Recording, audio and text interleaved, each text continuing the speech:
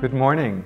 So I'm Bruce Morrison. I'm a teaching artist with Meadow Arts Alliance here in their studio in Twisp, Washington. And today our art lesson is drawing an owl. And owls are one of my favorite birds.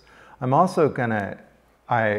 am going to offer some Spanish language as well as English today. So, buenos dias, clase. Vamos a dibujar el búho, o tecolote, si quieres.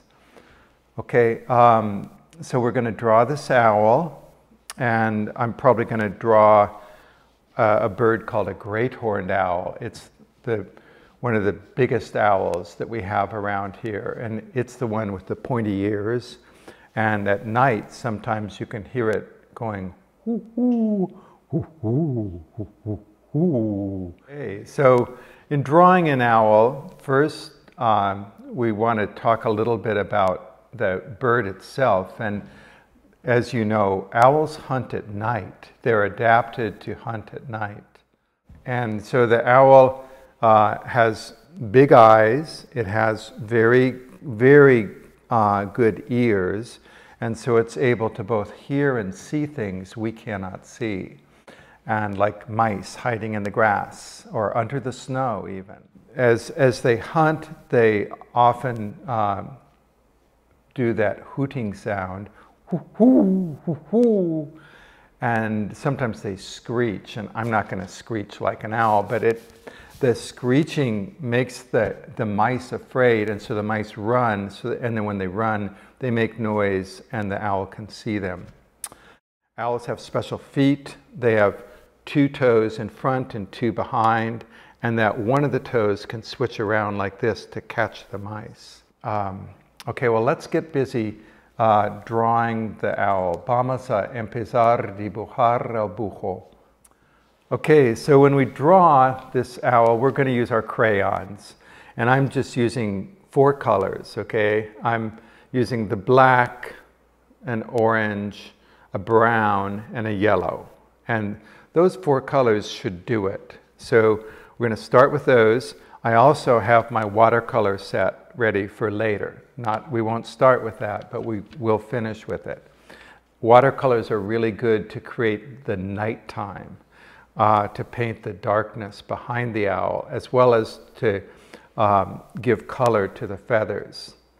So let's get busy drawing.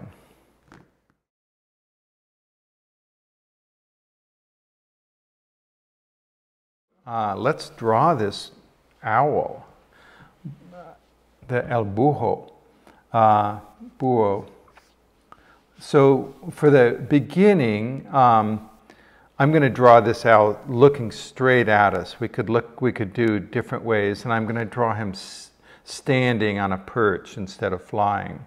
I might try some pictures of him flying later. But so the beginning of the owl is going to be a V, and it's got a little curve to the V, and it kind of meets in the middle. Almost meets in the middle. And in the middle, and those are its eyebrows, by the way. And in the middle, there's going to be a beak, okay? And the owls don't have a very big beak. I might color that orange just because, put a little orange with it. And his eyes, okay? Of course, the eyes are the most important part of any animal. The eyes are kind of tucked up underneath the eyebrows. And so I'm going to start them as little stars, like this, okay? Instead of drawing a circle first, I'm going to draw them as little stars that are kind of hiding underneath the eyebrows, like that. And I'm using gold because they are kind of golden. And then around the outside, they have a little layer of darker color. Darker, darker, darker. And then around that, they have kind of the eyelid, maybe, that we're going to draw as just black. So there are the eyes of the owl. And we're going to go around these with layer after layer of feathers. And if you look at a picture of an owl, you can see that their feathers are in circles, rings around their eyes like this. And the feathers both are in rings, one after another. That's called concentric. That means having the same center and circles around that center. And the other thing they do is radiate like the sun, like this, or like a star. Both things are going on in the bird's feathers. They're both arranged in rings, and they radiate out like stars. So I'm going to start with some yellow feathers again, okay, around their eyes. See how I make them like the rays of the sun coming out like this.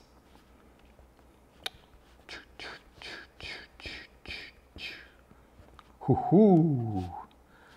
And owls, their eyes can see things in the dark because they, I'm going to draw in the middle, they have the ability to capture light. I'm going to put some black lines in here too to show that part there. And then around it, there's another layer of feathers that go out like this. I'm going to use some brown around the beak to show that it's kind of got some shadow to it. There's some darkness. I'm going to intensify these eyebrows now. Maybe even make them like this. I'm going to add some texture to it. The texture of those feathers. And then do the same thing on the other side. That's called symmetry. When the two eyes match each other side to side, they're symmetrical. It's another word. Maybe now some black. And you don't have to do it in just the same way I did. You can use other colors if you want. I'm going to add some black around the beak to intensify that. So when we're drawing, we're constantly both filling it out and intensifying it. So we can always go back over and add, like, I think I'll add some more blackness right under the eyebrow to show that it's deep and shadowy in there around the eye. I'm going to also intensify the darkness around the eye to make it even more powerful looking out at you. And let's talk about how we're going to do the feathers on the forehead too. Everything, all the feathers in the owl's face kind of start right above the beak and then radiate out. So I'm going to use, instead of just lines, I'm going to do a little thing like this, little V strokes that are going to make feathers. And some more. See how I let a little of the paper show through inside the V's? That's to give it some contrast. And that'll come in handy when we go to paint. So everything comes out from that center point. And I'm doing this jiggy-jaggy stroke, kind of like little brown lightning. And there's a certain time we'll stop and say, okay, that's enough. Maybe that's enough. Now, I'd like to get those ears. And the ears aren't ears like we know, but they're feathers. And I'm going to put one up here like this, and another one over here like this. They're kind of crooked, you know, but that's okay. They move around. You know, the owls point their ears at whatever they're listening to. It's their way of capturing the sound. So maybe the way these ears, it looks like he's listening to something over here. So then he has the feathers on his chest as well. The owl's breast down here. And I'm going to do more jiggy-jaggy strokes. And the owl has kind of spotted, you know, it might have some black in it, some black marks. And we don't have to be too careful about this because the feathers are kind of rumpled up. I'm going to call that good for now.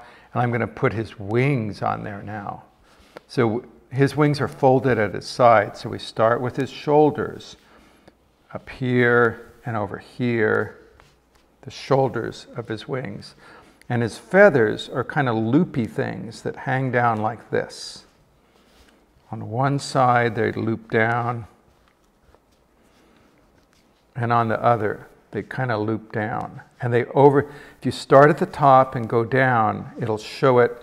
They're kind of like shingles. They hang down one over the other all the way down the body.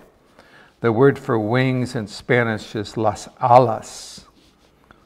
And the word for feathers in Spanish is las flechas. Okay, so we got wings. I might even do some little detail on the feathers. The way that inside the feathers, there are little marks like little pine trees that show how the feathers are made. Gives some more texture to the bird.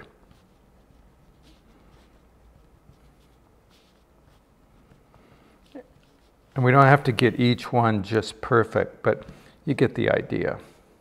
We're trying to give it a little bit more of a sense. Instead of just lines on paper, it starts to look like a real bird's real feathers.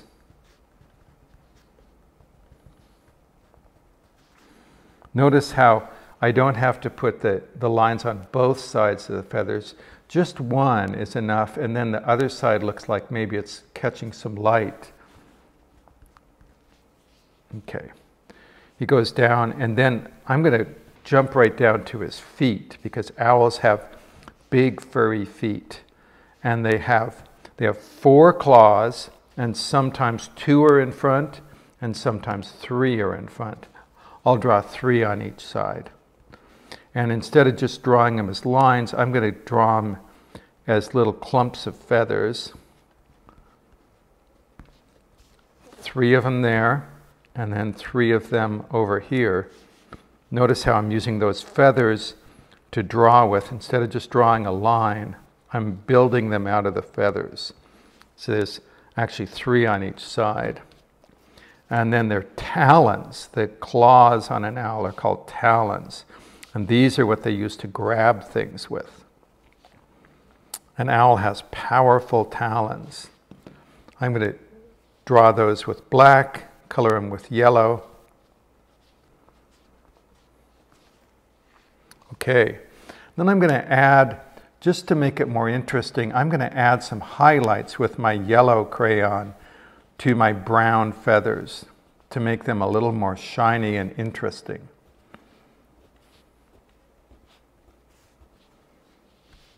Maybe down here. And it's good to when you're drawing feathers or fur on an animal, it's good to let yourself be a little bit sloppy about it. Don't try and get everything just right, because the fur and the feathers on a bird aren't in any special pattern. Well, they are, but there's a lot of change in the way the bird moves, the way the light is, and if we use different colors, sometimes darker and sometimes lighter, we can show that movement in the way that the light and everything changes. Okay, I'm pretty happy with that, okay? I think I'm done drawing now, and we'll switch to the painting. So before we get started painting, I'm going to set the crayons over here, and you can always come back and get them. But I'm going to move over and get my watercolors ready. Make sure you have a dish of clean water, your watercolor set, and your brush. While I work on getting ready, why don't you get ready too? And I'll join you with the watercolors. Okay, with the watercolor, the first thing I do is dip the brush in the water to make sure that it has a chance to drink up some water and get ready. Get listo para pintar. And notice that every time I touch the water, there's a little extra drop on there, and I touch the rim to let that extra drop fall off so it doesn't flood my watercolor set. This is a watercolor set that many kids have used before, so you can see it's not all clean, it's been used, which is a good thing. And first of all, a little vocabulary. The brush is the artist's main tool, and it needs to be treated carefully. Never push it, especially never scrub down on it. The ends of this brush is actually made out of animal fur, and it's a delicate thing. And you want to see how it's got a little point on it. That's how our brush should be. It should be pointed up like that with just the right amount of water. The word in Spanish for this is el pincel. Pincel. It's not brocha. Brocha is the kind of brush that you paint a house with. El pincel. And the word for watercolors in Spanish is las acuarelas. Okay, if we're ready to paint, I'm going to dip the brush in the water and let the last little drop, la última gotita, fall back in. And now I've got the brush pointed up, ready to paint. So I'll start with the brown because owls are brown, now that I know that. And I gently paint around the top of the little, these are called pans, the pan of the paint, and let my brush fill up with paint, so I've got plenty. And I'll start, where should I start? I guess I'll start right above the beak. I don't want to paint the beak brown, but I do want to paint the feathers brown. So I'll paint right over my crayons, and let the crayons come through. And they'll actually push away that paint that I'm putting on there. And I can pull off the extra paint to let the marks I made before show through more and more. I'll paint down on both sides of the beak, bring it right down close to the eyes, and maybe make the head a little more rounded than I did the first time. Notice I'm trying to pull the brush, not push it. I'll make the ears, maybe even leave a little white showing underneath the ears. About like that. How about like that? Okay, that's enough for the top of the owl. Now I'll dip the brush again, get some more water, let it fill up again, and then I'll come down and let's paint down here on the chest. And this time I'm going to do something different. I'm going to start at the top and I'm going to paint feathers instead of painting all one. Watch how I use the brush to make feathers. I use the shape of the brush to create the texture and form of the feathers. Let's do that some more with some more brown.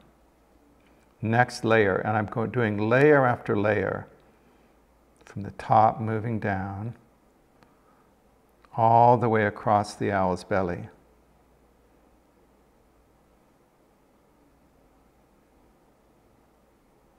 And again, it's good if it's a little bit messy. Don't try and make this perfect. Animals' fur and feathers gets messy, so yours can too. A little more.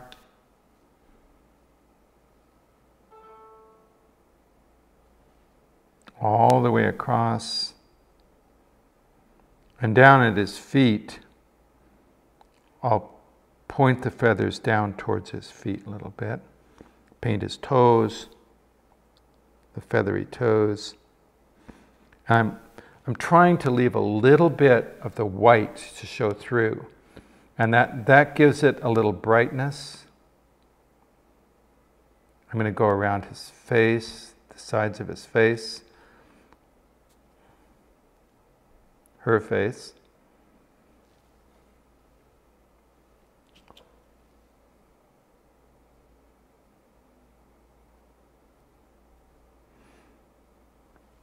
Notice how I didn't go over this inner part here, because I want to create some contrast between the outside of the face and the inside of it. And there's places, if I've got too much paint there, I'm going to wait until my brush is a little thirsty, and then I'll come back and pull some paint away from there. Now that I've used up some of that paint over here, I can pull some of this extra paint here. Kind of suck it up. That's pretty good. Notice how I'm letting this be raggedy. I'm not trying to get it all perfect, okay? I'm making him a little chunkier, so owls aren't skinny, they're chunky.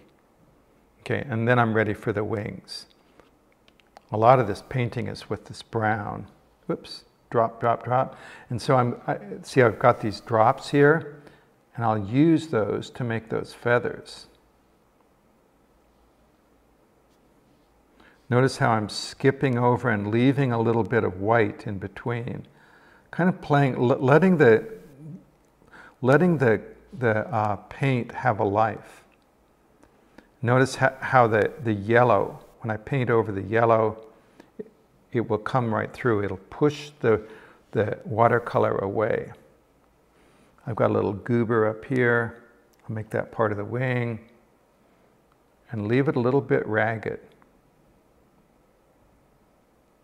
If you go too far, you can just make that part of the wing part of the feather shape too. I've got a little puddle in here. I can pull that back. Get a little more brown to do the other side. Oops. I won't be able to fix that. I'll just leave that.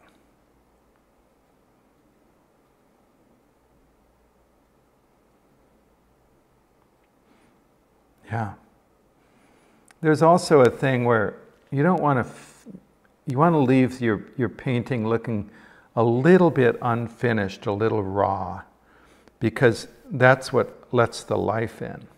Okay, I need to paint the bird's toes. I'm going to leave the talons like they are. I'm going to touch up this ear. Now's a good time to look over your bird and decide what you'd like to change. If there's anything that you'd need to balance out, you can add some more. You can even take some away. One way to take it away, I'll put the tip of my brush on my cup, put my finger on my brush, and pull, oops, I pulled the handle right off of this brush. Pull the paint out of it, and then it's thirsty. So when it's thirsty, it'll pull up my extra paint. I'm going to get rid of a little more of that. This time I'm making sure I don't pull the top off it. Maybe a little bit off of here and off of here. Okay, good enough. Okay, it's a weak brush. Now that we've got the owl painted, the next thing we'll do is to paint the sky, the night sky behind it. But let's let this dry a little bit. It'd be good to take a break now, let your owl dry a little bit, and we'll come back and paint the night sky. Okay, let's real quickly paint some night sky. All I'm going to do is paint some little stars up here with my yellow so they can show through. And maybe a moon. Let's put a moon up here too. Okay? The other thing I'm going to do is go around my owl real quick with my yellow, just to keep because the yellow will keep the dark color from coming over the owl. It makes a little protective package for my painting, because and it also intensifies it. See how it brought it to life? Okay, I'll quickly get some, I'm going to paint I'm going to paint with purple because I like purple. Even though skies aren't often purple, it's a nice color. And I'm going to paint right over my sky. I'm going to keep it out of the center of the moon. And I'm going to let it be a little bit blotchy.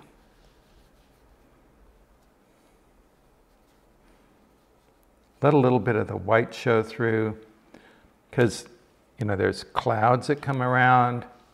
The sky is many different colors.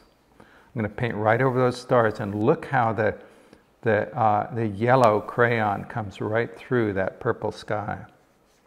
Okay, I'm going to blend in this little brown I spilled here. One last little purple down below, and we're good. All right, your owl is ready for his nighttime sky. Thanks for painting with me. Congratulations, artistas. We've painted our owl, and I look forward to painting again with you next time. I hope your owl can, be careful. It might come to life in the dark of night.